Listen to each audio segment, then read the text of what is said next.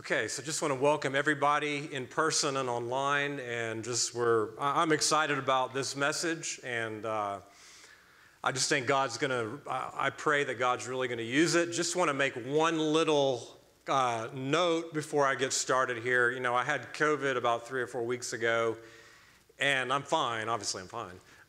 But I have lingering congestion, and it doesn't really bother me until I speak. So sometimes when I start speaking, it gets stirred up. So I just wanted to say that in case the last 2 weeks I've started crying, not literally crying, but the congestion has made my eyes water. And also, so I just want to just say that. So maybe the grace of God will be with me so that it doesn't affect me. But if you have your Bibles, let's go ahead and turn to Revelation chapter 12. And as I mentioned last Sunday, the Lord changed my message last Sunday. I shared about that last Sunday from a series we were in, and then the Lord just all of a sudden just shifted just to Revelation chapter 12. I believe Revelation chapter 12 is a very, very important prophecy for the hour that we live in. And again, I said this last Sunday, but just to say it again, one of the challenges you have in teaching Revelation chapter 12 is I've spent about 20 plus years studying this, and I've taught it a lot in our church, but you're trying to condense down into 45 minutes to an hour, just 20 years of study. So you're probably not going to get everything. And the other thing that's challenging is some people have never heard it, so they're looking at me like, what are you talking about? And other people have heard it, and they're like, okay, keep it on. So I'm going to just ask the Lord to give us all grace. So if there's things you have not heard, if there's things you have never, understood about Revelation chapter 12, there's about 10 pages of notes that are attached to the video link on YouTube that you can go back and read and study. So I just encourage you to be a good Berean. Acts chapter 17, the Bereans took everything Paul said. They didn't have a resistant heart, but they were like, okay, Paul, what you're saying sounds true, but let me go back into Scripture and test out what you're speaking with Scripture, and if it's not true, then I'm not going to cling to it. And I would say the same thing with this. Everything that I'm speaking, I just encourage you to go back into Scripture, ask the Lord about it, study it yourself, and just really immerse yourself in Revelation chapter 12. I'm going to give a quick review of Revelation chapter 12. And again, there's going to be some things I'm going to fly through just because a lot of that I covered last Sunday. So I'm not going to repeat myself, but just want to give you just a quick overview and summary of that. So we'll start with Revelation chapter 12. A great sign appeared in heaven. A woman clothed with the sun and the moon under her feet, and on her head a crown of 12 stars. Just to pause real quick and just to make this one statement, what John is seeing in Revelation chapter 12, this revelation John is seeing in Revelation chapter 12 is taking place just prior to the last 3.5 years of the age, what Jesus called the Great Tribulation. So it's what scholars call the midpoint of the tribulation, is that John is viewing what's going to happen right before the last 3.5 years of the age. That tells us the timing of when this prophecy is going to take place. And I said this last Sunday, I believe many of us, if not most of us, are going to witness this prophecy take place in our lifetime. So this is not an irrelevant prophecy. This is not something like scholars and theologians debate with, smoking pipes and turtlenecks and, seminary rooms about what this means. This is actually very, very relevant to your life. I believe this is beginning to take place now. I mean, obviously we're not there yet, but I believe the formation of what God wants to do in His people to form us into the image and the likeness of Jesus Christ is beginning to take place. So just keep that in mind. This is likely going to be a prophecy that you're going to experience in your lifetime, and I believe it's one of the greatest prophecies that is yet to be fulfilled in Scripture. It is of utmost importance. And I just believe God is really highlighting right now. The Spirit of the Lord, I believe, is really wanting to highlight right now in this hour, in this day and hour we live in, wanting to highlight Revelation chapter 12. So a great sign appeared in heaven, a woman clothed with the sun and the moon under her feet, and on her head a crown of 12 stars. Now, what John is seeing here, I mentioned this last Sunday. A lot of theologians and commentators think that he's seeing Israel because of Joseph having that dream of the sun and the moon bowing down to him and the 12 stars. I don't believe that's what is the case. I mentioned that last Sunday. I'm not going to go into it here. But what you're seeing here is you're seeing the church as God sees the church in Christ. Glorious, having authority, and that word crown is the word Stephanos in the Greek.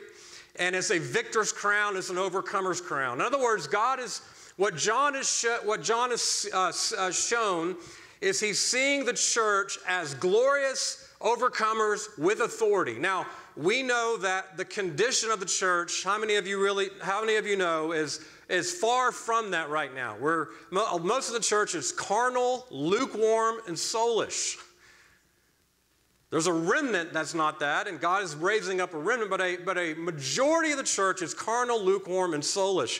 They are not, most of the church in America and around the world is not glorious and overcoming, but God is not going to end it that way. Amen? So what Paul is seeing here is the church, as God sees the church in Christ, glorious, authority, and overcomers, and there have also been, throughout history, in the great cloud of witnesses, those who have overcome, and I don't mean just being saved, but they have overcome the world, the flesh, and the devil in their lives, and they overcame what Jesus listed in Revelation 2 and Revelation chapter 3, and they comprise the beginning of this formation of this woman in heaven. But yet God, in this prophecy, is going to add to her numbers here at the end of the age. And he's going to do it in three ways. He's going to do it, one, through the birth of a man-child. He's going to do it, second, through the woman fleeing into places of refuge during the last 3.5 years of the age.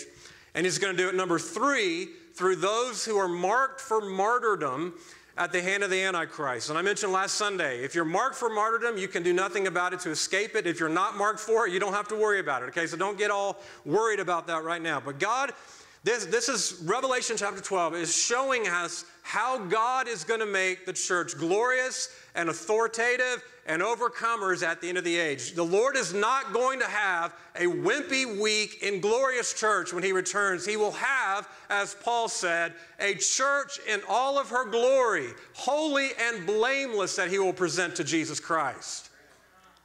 And we're living in this day. This is the church's finest hour. This is incredible. We're living, and this is not just preacher talk. I mean this. We are living in the church's finest hour. You were born for such a time as this. A lot of times people hear about the end of the age and they're like, oh, it sounds terrible. Just rapture me up. I don't want to be here. My goal in this message, like it was last Sunday, is to make you not want to be raptured out of here. You do not want to be raptured out of what God is about to do on the earth. I'm telling you. The great cloud of witnesses are looking down with, godly jealousy upon us because we get to live in this day, in this hour. That's the day we live in. Okay, so the woman was with child, verse 2, and she cried out, being in labor and in pain to give birth. There is travail going on in the church. There is a man-child being formed, a mature representation of Jesus Christ that looks like and has been conformed into his image and his likeness. Verse 3, then another sign appeared in heaven, and behold, a great red dragon having 7 heads and 10 horns. And on his heads were 7 diadems. And I mentioned last week, scholars believe the 7 heads are 7 kingdoms, historical kingdoms. Well, 6 that have already been, 1 that's coming in the future. Egypt, Assyria, Babylon, Media, Persia, Greece, Rome is number 6 is Rome. And then number 7 would be the revived Roman Empire. So that has yet to be fulfilled. I believe we're living in the days when that is beginning to be fulfilled. I believe it's beginning to be fulfilled through the European Union. I don't believe the European Union is the fulfillment of that. I think it's the beginning of the fulfillment of that. We're also seeing it with the World Economic Forum and the Great Reset and the UN's 2030 agenda that's rising up in our day. I don't believe that seventh head has yet been crowned, but we're living in the time when we're moving in to the day when that head is crowned. And so this tells us the timing of when this prophecy takes place. It is not describing Jesus Christ being born, because there would have only been 6 heads crowned with diadems. It's telling us that when the 7th kingdom is in place and has dominion, then this prophecy will be fulfilled. Make sense? Talked about that last Sunday. All right, his tail swept away 1/3 of the stars of heaven and threw them to the earth. And the dragon stood before the woman who was about to give birth, so that when she gave birth, he might devour her child. I believe this is talking about the coming persecution of the Church of Jesus Christ during the 7th kingdom, when this Antichrist kingdom rises up. It's before the Great Tribulation. It'll happen before the Great Tribulation. The 7th kingdom is rising up. Revelation chapter 17, you can read about it. That is, this kingdom is rising up, and it's going to persecute the woman, because Satan knows in her womb is a man-child, a mature representation of Jesus Christ that is going to shake this earth and is going to shake the heavens. Amen. Verse 5, and she gave birth to a son, or as the King James Version says, to a man-child. I don't like, I don't walk around talking in just normal everyday language, oh, he's a man-child. I mean, it's a very odd term, to even say the man-child. It's just if you think about a man-child, they're usually, a little awkward, but, it's just an awkward, weird term. But I think it is actually really helpful to distinguish the overcomers right before the Great Tribulation. So I do use the term. I think it's very helpful. So this woman is giving birth to a male child, or a man-child, a mature son. The word son in the Greek is weos, which means a mature son. It's different than teknon, which is describing one who is born or one who could be immature, but weos is always used, or normally used, as a mature son. Romans 8:14 uses weos to say, all who are led by the Spirit of God, these are sons of God. In other words, all that live from their spirit, with the soul and the body under dominion, with the Holy Spirit rising up and living in them and through them, these are the mature, Christ-like, weos sons of God. That's Romans 8:14. All who are led in such a way, who are putting to death the deeds of their body, who are renewing their carnal mind, who are being led by the Spirit, who have the mind of Christ, these are the sons of God. These and only these are the sons of God. You can be born again. You can be a teknon. You can have Christ in you, but you can still be carnal. You can still be soulish. You can still be living for yourself and from yourself, and not be a weos, a mature representation of Jesus Christ. God is going to have in this earth, before his son comes back, a mature representation of Jesus Christ in the earth. Weos, sons of God, who've been conformed into the image of Jesus. I want to be part of that. I hope you do too. I want to see the Father look at me and say, that is my beloved Son. He sees Christ in me. I don't want anything of self in me any longer. I want Christ to have dominion and possession of every single part of me. I want to be part of this. It's too incredible not to be part of this. And so the man-child, the son, who is to rule all the nations with a rod of iron. That's a direct quote. So when you're interpreting this passage, the candidates are either Jesus Christ or the overcoming church. There's only 2 candidates. So, and I've shared many times, I don't believe this is Christ. I'm not going to rehash that here. But if you look at Revelation chapter 2, verse 26, Jesus said to the church of Thyatira, if you overcome Jezebel, I will give you the rod of iron, and you will rule the nations with the rod of iron. So what is in the womb of the church are the overcomers who have overcome what Jesus listed in Revelation 2 and 3, losing your first love, fear of death, compromise with doctrines of devils and demons, Jezebel, apathy, lukewarmness. Lukewarmness, that is a huge one. Losing your first love, that is a huge one. that we will battle with all the days of our life, especially in this nation we live in America we live in the Western world we live in, where we can get anything we want at any time, basically. It creates this lukewarm self-satisfaction in our hearts where our hearts for God don't burn. And so we've got to overcome lukewarmness and indifference and that apathy that would settle in where we lack that hunger and that thirst for God. And the overcomer is going to overcome lukewarmness and indifference at the end of the age. And her child was caught up to God and to his throne. Now, I mentioned in the last session why I don't believe this particular wording here, this particular word, caught up to God and to his throne, is a rapture like, the Left Behind series where you're raptured out and you escape the trouble that's coming. I don't believe that word here. It's the word harpazo, which is used in three ways. Number one, it was used to describe Philip being translated. When Philip was in one location, the Lord harpazo him to another location. He was translated. So it's speaking of a translation. It was also used in 2 Corinthians chapter 12 when Paul was harpazo to the third heaven and to paradise where he heard things he couldn't explain. So Paul was caught up to God and to his throne. And then the third way it's used is like when you say the rapture, what we think of as the rapture, the catching up of the church at the coming of Jesus Christ to escape the tribulation. That's the other way this is used. I don't believe this particular verse is describing a rapture that causes a church to escape. And I went into the details last Sunday. I won't rehash it here. But the reason I believe that is verse 6. So verse 5, verse 6, they form.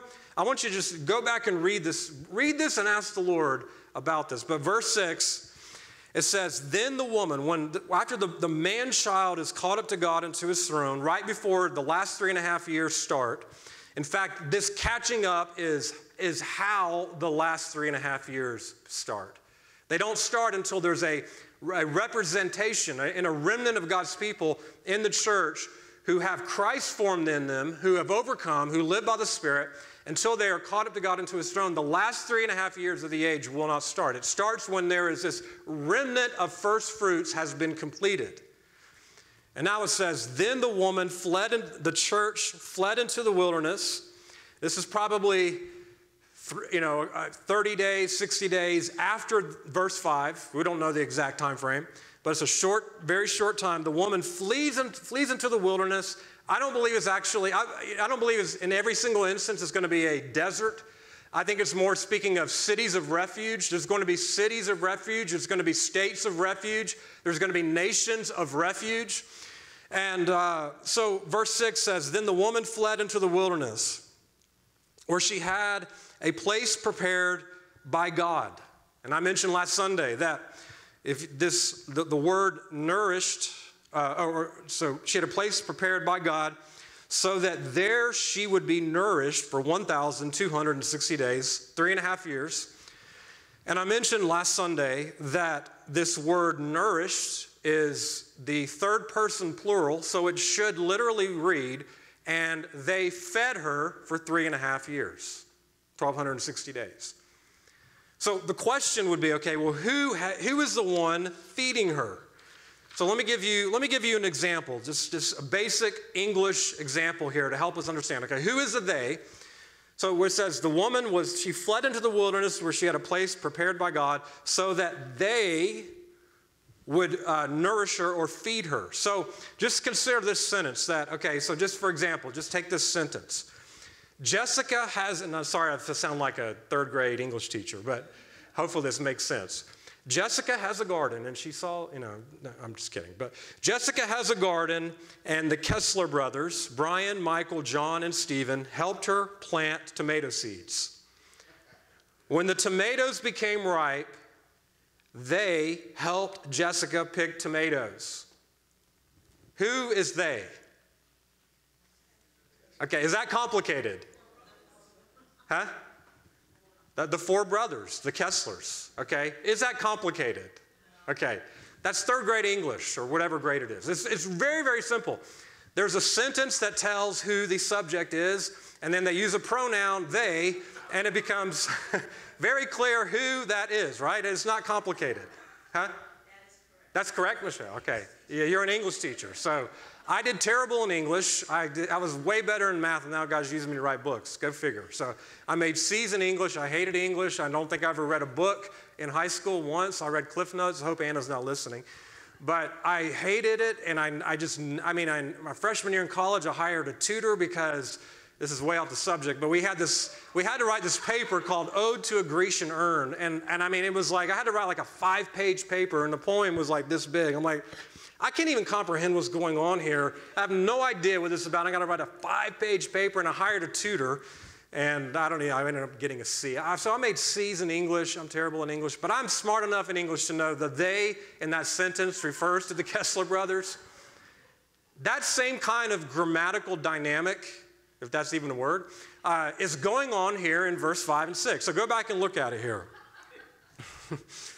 She gave birth to a son, a male child, who is to rule all the nations with a rod of iron, and her child was caught up to God and to his throne. Okay?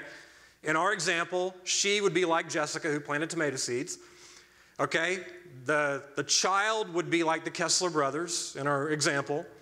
Verse 6, these two verses go right hand in hand together.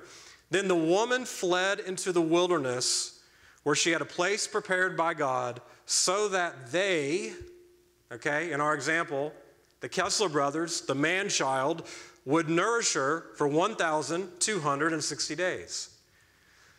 That is one reason why I don't believe this catching up is a rapture that takes us out before the Great Tribulation. I think it's talking about this man-child that is born is going to be the one who takes care of the bride in cities of refuge, because God is going to bring the greatest number of his people into a place of readiness through the fires of the Great Tribulation.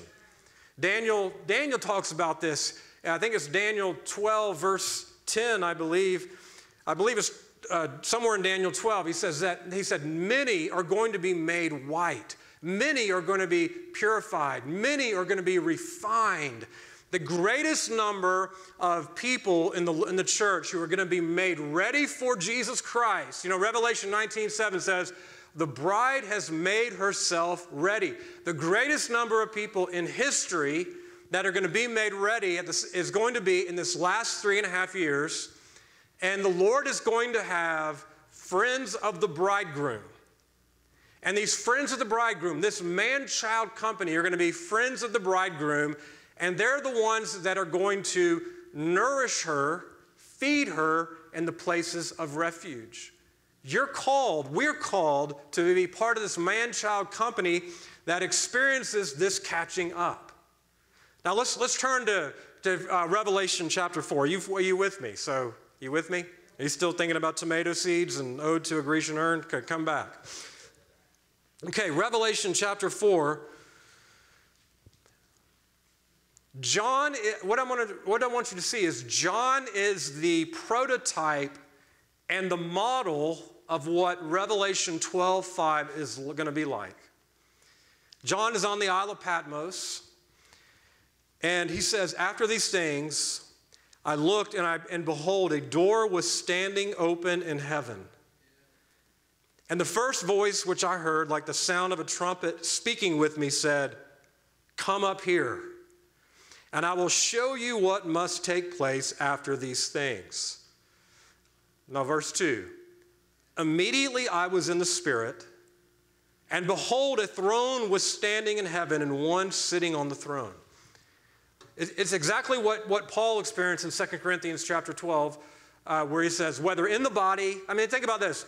The Apostle Paul, the brilliant Apostle Paul, who wrote so much of the New Testament, he couldn't even describe whether he was in the body, out of the body. I don't know, is what he was saying. I don't know whether it was in the body, out of the body. I don't know. I've never experienced this before. But I was caught up to paradise. I was caught up to the third heaven. This is the same thing John experienced, and even those who believe in a pre-tribulation rapture use that verse to say, see, the church is going to be raptured out of here before the trouble hits. And so even the pre-tribulation rapture proponents use that verse of Scripture to say that, but I believe what it is showing us is John being the prototype of this man-child company that is going to be caught up to God and to his throne. They're not going to, however it fully works out. I don't think anyone knows exactly. How is it actually going to work? Exactly. We don't know exactly how it's going to work. But it's not something that leaves us in heaven for the last 3.5 years. We come back from that. Okay? And then those that in that company are going to feed and nourish the church in the wilderness or in places of refuge. Make sense? Okay, hopefully. That word nourish in Revelation 12:6 is derived from the word nourish in Ephesians 5:29, where Paul said that Jesus nourishes and cherishes the church.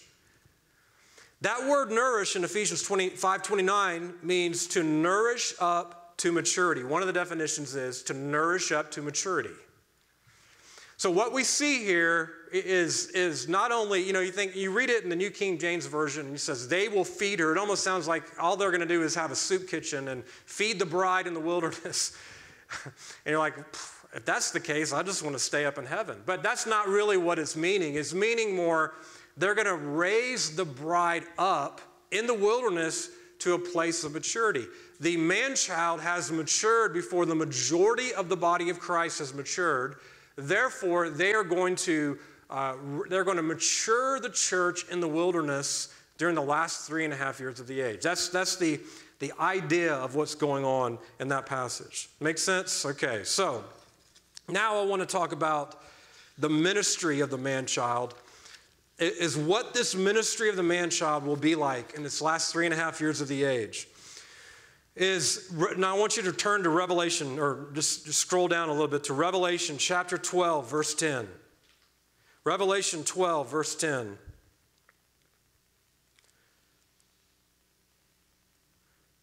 After there's a battle in the heavens, John hears a loud voice in heaven.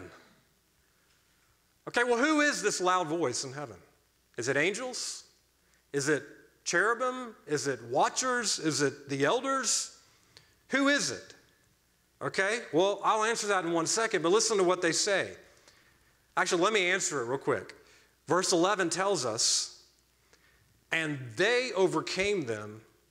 They overcame him because of the blood of the Lamb, because of the word of their testimony, and they did not love their lives even unto death. That word, love their lives, is actually love their suke, love their soul. And this doesn't necessarily mean they're martyrs. It means they did not love their soul life, even if that meant death. In other words, they were not living for themselves. They were completely living for Jesus Christ. So John tells us, verse 11, the overcomers are the ones in verse 10 that are saying in a loud voice what they're about to proclaim. Does that make sense? It's the overcomers here that are in a loud voice. Those overcomers would be the overcomers throughout history, plus the overcomers in the man-child caught up to God into his throne. So this is taking place in heaven. Now listen to this. Now the salvation and the power and the kingdom of our God and the authority of his Christ have come. For the accuser of our brethren has been thrown down, he who accuses them before our God day and night. Now this is really, really interesting when you dig into the Greek here. When you dig into the Greek here, what this is actually talking about is, the word now means just now, at this very moment, at this very time, at this very moment, salvation has come. Power has come. Authority has come. The kingdom of God has come. Now, if you look at the word come in the Greek, it means to become, to come into existence, to begin to be. It also means to arise, appear in history, come onto the stage. It talks about men appearing in public, but it also means signifying a change of condition, state, or place. So what we have here, I like to say it like this. Psalm 110:3 says, your people will volunteer freely in the day of your power. What we're seeing here in Revelation 12, verse 10, is the day of God's power. In other words, I believe without compromising the scriptures, you could say the loud voice in heaven says, now the day of God's power, Psalms 110 verse 3, has come. And you've been hearing about this for years. If you've been in the charismatic prophetic movement, the day of God's power, the day of God's power, you want to volunteer because there's coming a day of God's power. How many have heard that before? Okay, at least some people. Those that have ears to hear. No, I'm kidding. Just kidding. Okay. And basically in Revelation 12:10, the overcomers are making a prophetic declaration. The day of God's power has come. And that arrival of that day of power is not going to leave, and it's going to only increase until the second coming of Jesus Christ. The last 3.5 years are going to be the greatest time of God's power we've ever experienced in the earth. Anything, even beyond, even what's written in the Bible, it's going to exceed that time. God is going to have a man-child who operates in the powers of the age to come. I just encourage you to go back and study this, dig into the Greek and look at that. But they're basically saying this prophetic proclamation, now the day of your power has come. And the first act of that power is Satan and his angels are cast down out of heaven. Now the angels, Michael and his angels do that, but it's because that day of power has come that the eviction of Satan and his angels takes place.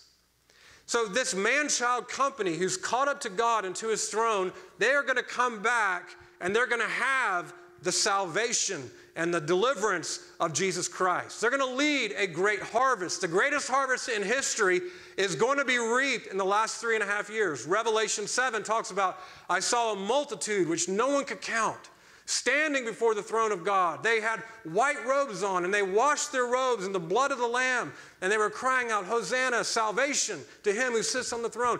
The greatest number of people who've ever been born again is going to happen in that last 3.5 years. This man-child company is going to lead an incredible harvest of the ingathering of Jesus Christ into the kingdom of God. And the power, dunamis, the powers of the age to come. When this day of power arrives, the powers of the age to come are going to begin to operate in the church of Jesus Christ. Now, I know we've got a taste of it. I mean, I know that in the charismatic movement, in the Pentecostal movement, we've had a taste of the power of God. We've experienced it to some degree. This is on an entirely different level. This is end of the age type stuff. This is reserved, the best wine, the best wine for last, so to speak. This is a power that's greater than what the book of Acts experienced. This is what Jesus said, greater works than these will you do because I go to the Father. John 14:12. This company is going to operate in the powers of the age to come. I want to be part of that. Lord, let it not be a rapture that takes us out of here. That's the way, when you read this, you're like, oh, I want to be part of this. And the kingdom of our God has now come. Now, obviously that doesn't mean the kingdom of God has come in fullness. The fullness of the kingdom doesn't come until Jesus comes back, 3.5 years later, Revelation 11:15. But an increase, this goes to a whole nother level when the kingdom of God has come. And the authority of his Christ, this man-child company is going to walk in authority like we haven't seen in many, many years, going all the way back to the Bible. That man-child company is going to walk in the authority of Christ on the earth. And so, just if you have some time, I just would encourage you, study Psalm chapter 10, Psalm 110, and Revelation chapter 12, because they go together. They're really the same prophetic experience that's taking place.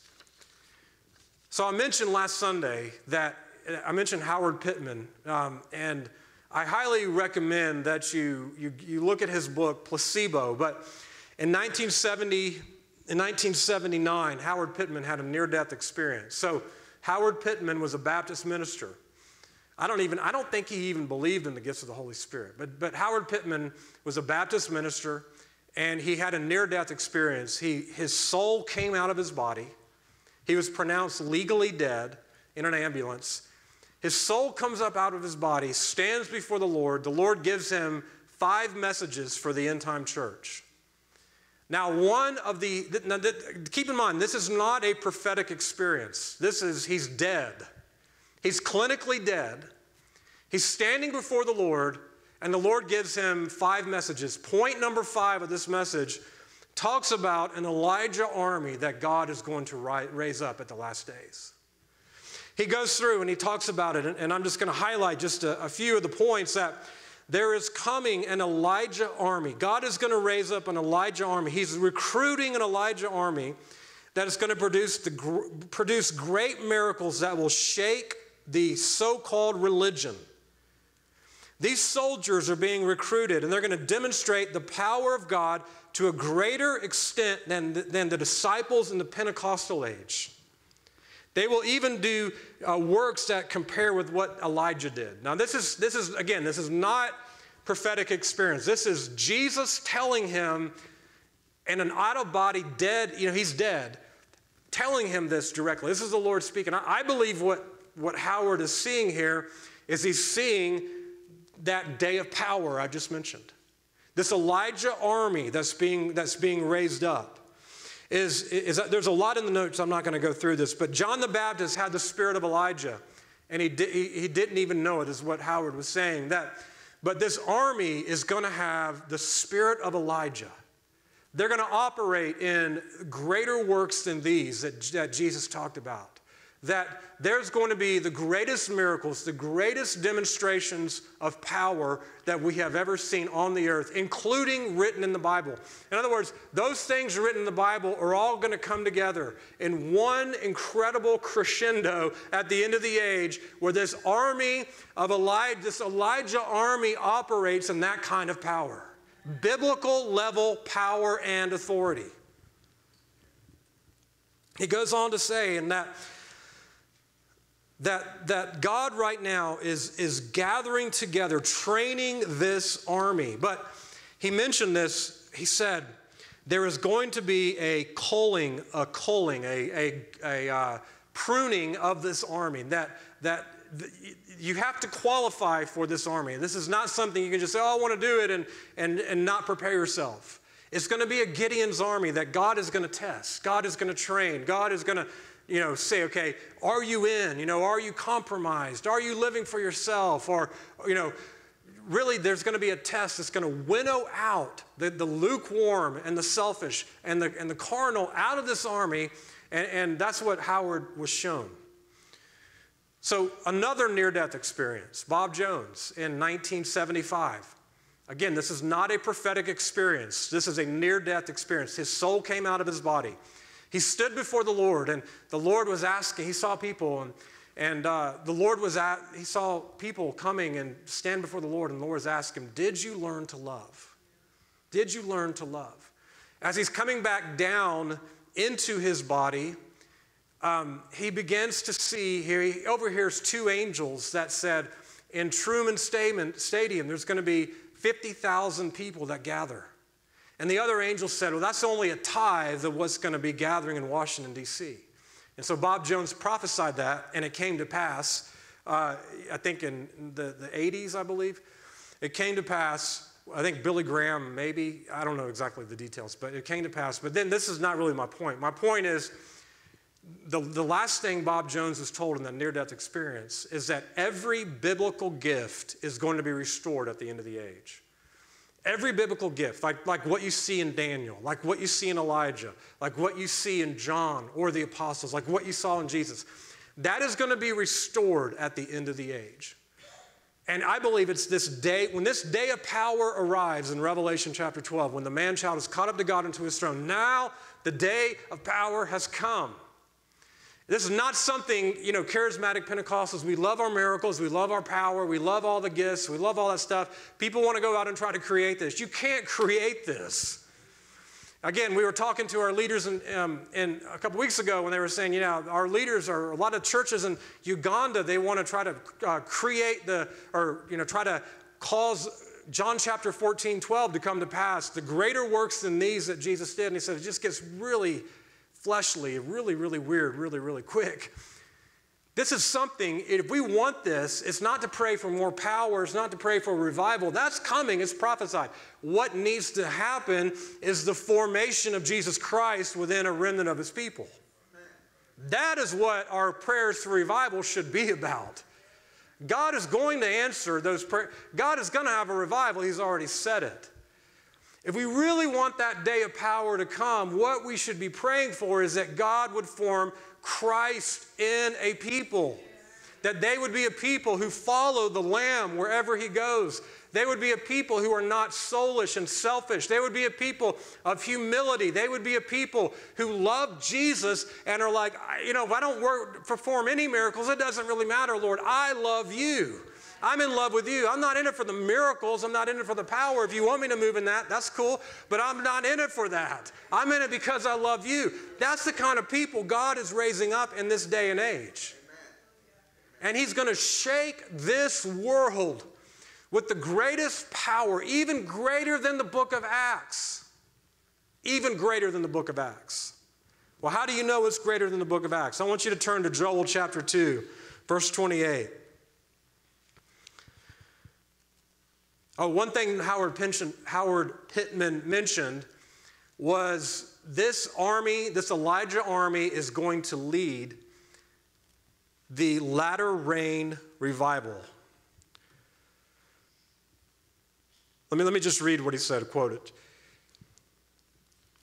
You who are to be chosen are to be the soldiers of the latter rain as referred to in Scripture. This recruitment is for the end of the great revival spoken of by the prophet Joel and began on the day of Pentecost. It only began on the day of Pentecost. It ends before the great and the terrible day of the Lord. The end time of that great revival is the beginning of the latter rain. So you must prepare for the battle with the discipline of a professional soldier. So now Joel 2:28, and we're all familiar with this. If you've been in the charismatic movement for any bit of time, this is probably our favorite scripture. But Joel 2:28 talks about the end time outpouring of the Holy Spirit. Now remember, he mentioned the early rain, Pentecost, and the latter rain, the end times, the last 3.5 years of this age. And he says that it'll come about after this that I will pour out my Spirit on all mankind. Your sons and your daughters will prophesy.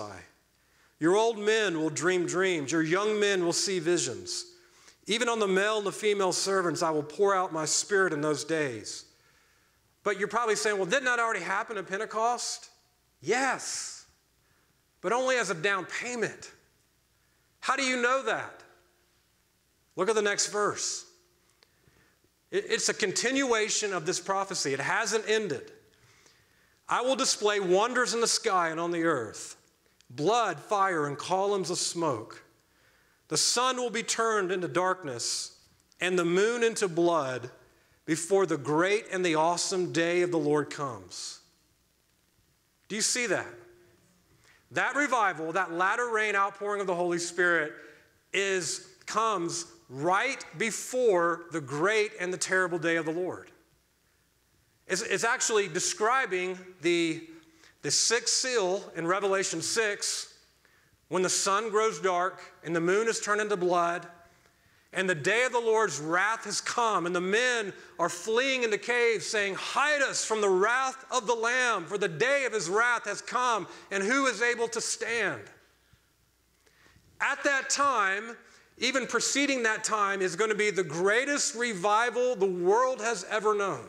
The greatest outpouring of the Holy Spirit the world has ever known. Greater than Pentecost. Miracles greater than Pentecost. Power greater than Pentecost. The powers of the age to come. An Elijah army throughout the whole world is going to be operating in the signs and wonders to give testimony to Jesus Christ in the greatest outpouring of the Holy Spirit ever. and you want to be raptured. You want to escape that. Okay, maybe the Lord will let you, but it won't be in a rapture. I want to be part of that. I hope you do too. It's like, this is my vision. This is my life vision. I want to be part of this. I can't even imagine how, and again, I'm not trying to make the last 3.5 years sound rosy. It's going to be challenging. It's going to be hard, okay? It's going to be difficult. It's going to be the best of times and the worst of times. It's going to be glorious in the church. It's going to be the church's finest hour. In the world, it's going to be terrible, okay? The darkness we've seen rising up is nothing compared to the darkness that will come in this last time period. But God is going to have a mature representation of His Son in the earth. Just like Jesus just like Jesus had a 3.5-year ministry, and it began with the Father saying, "This is my beloved Son in whom I am well pleased." Listen to Him. God will have a company of people, a corporate people, the sons of God who have matured before the majority, and they are the man-child. They graduate from the school of sonship unto adoption to the throne of God, and they hear the Father say, "These are my beloved sons in whom I am well pleased," and they will come out of that experience with the greatest power this world has ever known, an Elijah army that will prepare the way of the Lord, that will mature the bride in places of refuge.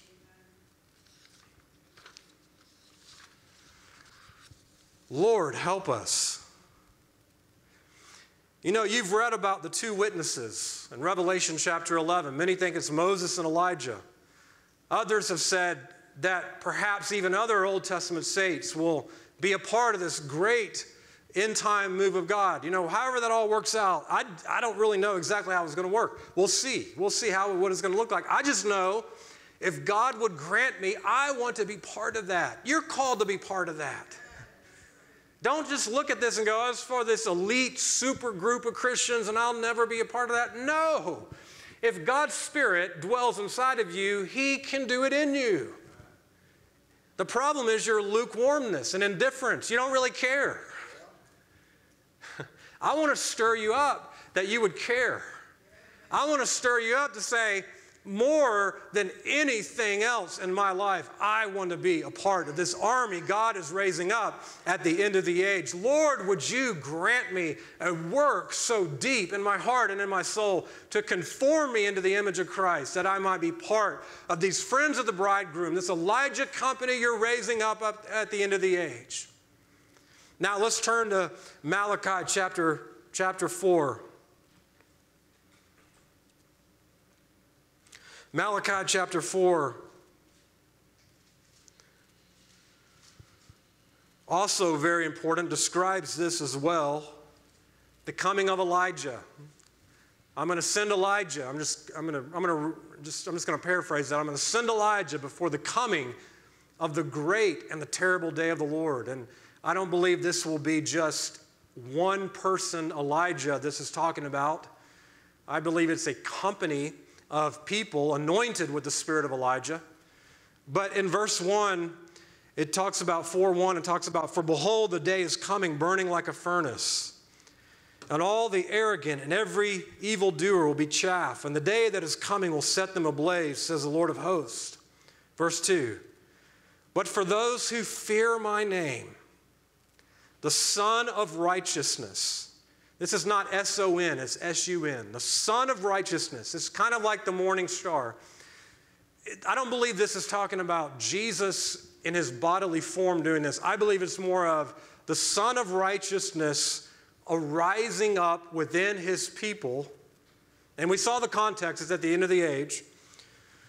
The Son of Righteousness rising up with healing in its wings. And you will go about and skip about like calves from the stall. There's coming a healing movement unlike anything we've ever seen. And you and me were called to be part of that. I hardly have an anointing right now to heal a headache. Now, some people, yeah, it's not good. I'm not arguing. It's not good. I don't want it to be like that. But there's coming an end time move of healing unlike anything we've ever known. You know, we've kind of been in this lull of healing where there's, you know, maybe 1 out of 100 times or 2 out of 100 times, or if you go to someone who's really anointed, 10 out of 100 times someone gets healed or whatever. The end of the age is not going to be like that.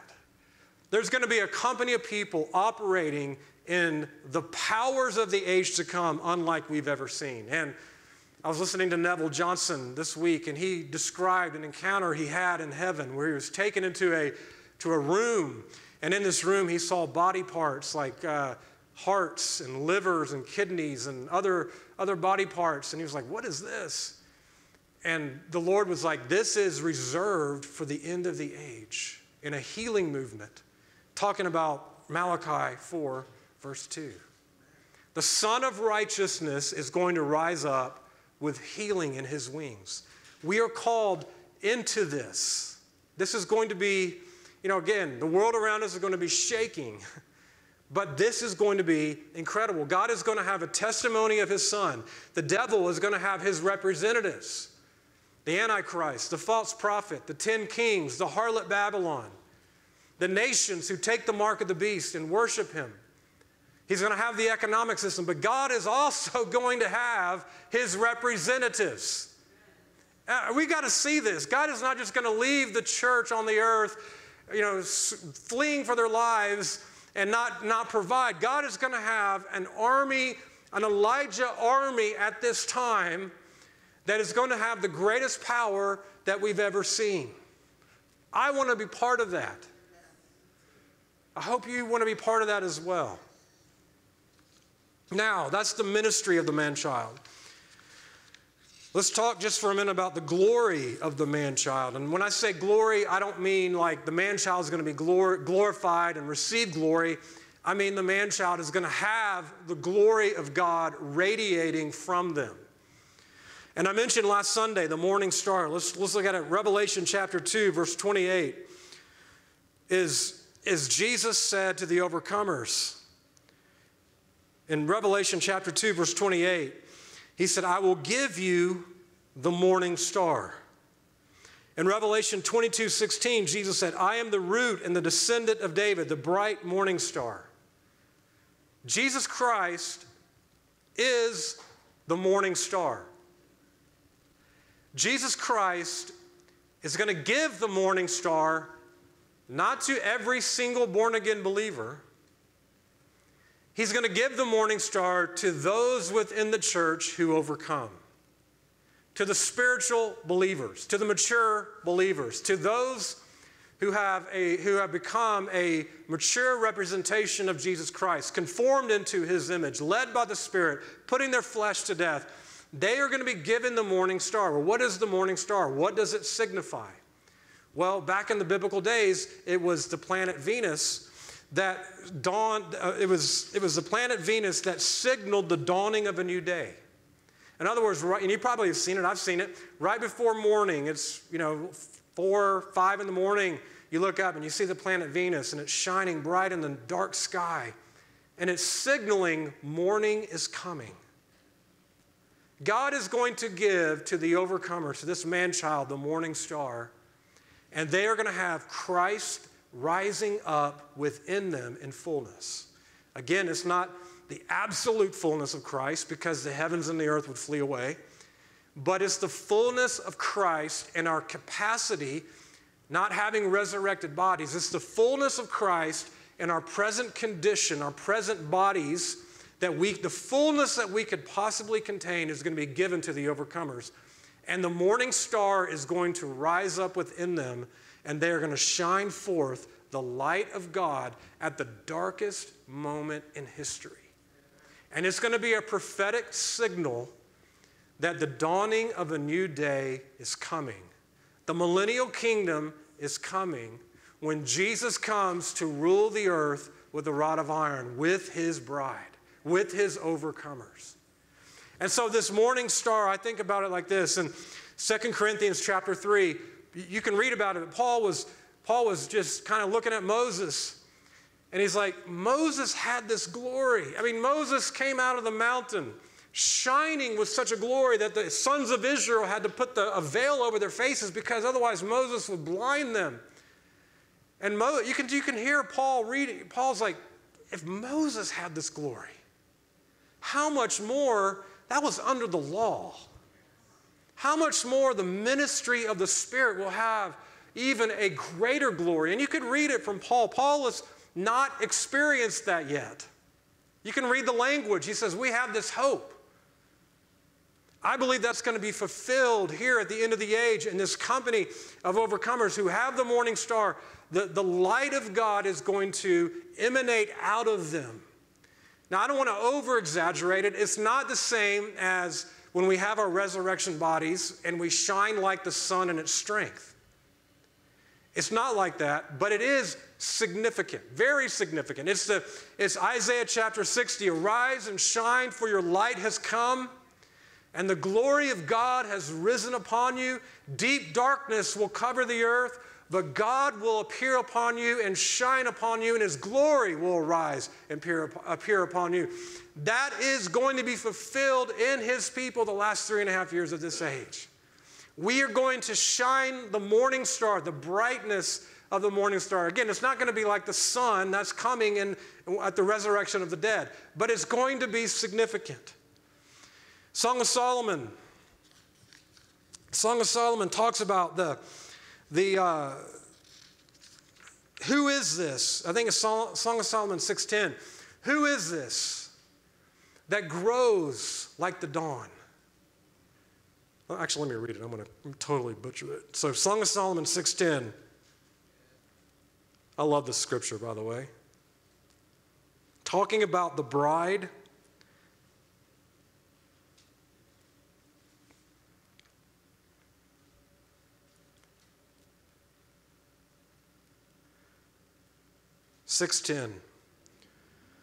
Who is this that grows like the dawn? Notice the growing. Notice the growing like the dawn. Sounds like the morning star. Growing like the dawn. In other words, the morning star shining, but the light is growing like the dawn. As beautiful as the full moon, as pure as the sun. So you get this idea of the bride progressively going from glory to glory, radiating and shining forth light and glory, and as pure as the sun, as awesome as an army with banners. That's the overcomers. It's the overcoming bride. An army with banners. They have conquered the enemy, and they've staked their victory into the ground, and they have overcome the world, the flesh, and the devil. Who is this that grows like the dawn? As beautiful as the full moon, as pure as the sun, as awesome as an army with banners. That is going to be fulfilled here at the end of the age in a company of people, the man-child, who are the first fruits of the harvest, who will then impart it to the church in cities of refuge, states of refuge, places of refuge, to prepare the church much like Moses prepared the church in the wilderness. These will be like Moses's all over the world, preparing the church in the wilderness in places of refuge to be the bride of Jesus Christ for all eternity. The morning star is rising up.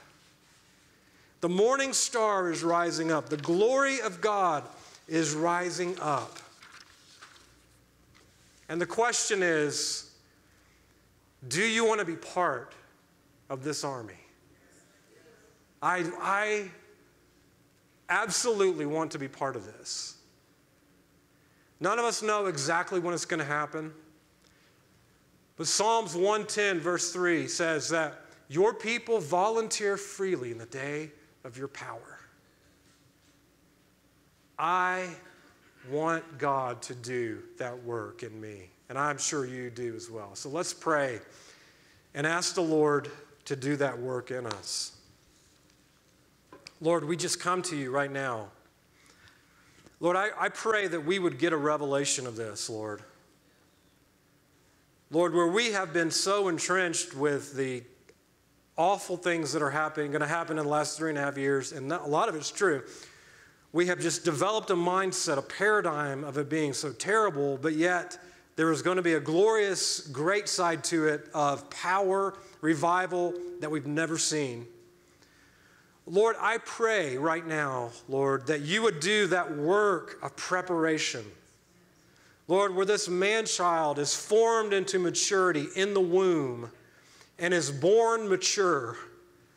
Lord, that work of preparation that is done, that crucifying of the flesh, the crucifying of the self-life, Lord, that training to live by the Spirit, of living from the indwelling life of Christ, of living from that place of union with the Holy Spirit. Lord, would you train us? Would you equip us? Lord, would you bring your sword that divides soul from spirit? And Lord, would you cut away the pride and cut away the arrogance, the independence, the rebellion, the self-life, Lord, that distorts your glory in us. Lord, everything of the soul that, Lord, we still live by, that we still cling to of self-life, soul life, Lord, that is just the natural man operating. Lord, would you bring that to that place of crucifixion? Lord, that we might be fully possessed with your Spirit. Lord, give us that vision of that, Lord. And put a hunger inside of us, Lord, that we would want this more than anything else, Lord. I pray, Lord, even do a work of triggering hunger in us. Lord, we would be, Lord, triggered by this new, fresh desire to say, Lord, we want to volunteer freely in this day of your power. Prepare us, Lord. Prepare us. Lord, we want to be those people that you want us to be. We pray that, Lord, in the mighty name of Jesus. Amen. Amen. So before we close the online session, just remember we have Terry Bennett and Josiah Bennett coming next Friday, Saturday, and Sunday. Just want to encourage you all to either, if you're go to this church, then definitely be here for all the sessions. And if you are not watching online, I want to encourage you to watch. I believe the timing of this is very significant. As you know, that the prophetic revelation he has been given starting back in 2000. He got the revelation in 2001 of the 3 periods of 7 years that started in 2008 with economic shaking, 2015 government shaking, 2022 is he believes is going to begin in September. And so Kerry comes the month before that happens. It's a very significant time, I believe. It's a very, very significant time. That prophecy, if you've tracked it, has come to pass with very much accurate, very much precise. So we're entering into that final 7-year period that the Lord revealed to Terry in September. And here we are, August, and the 1 month before. So I say that to say that the timing of this thing is very significant. So just want to encourage you to block off your schedule to really, really just let the Lord do a great work. We need it. I need it. We need the Lord to do a great work. So amen. Just join in and come in person. And we'll end the online portion here. Have a blessed week.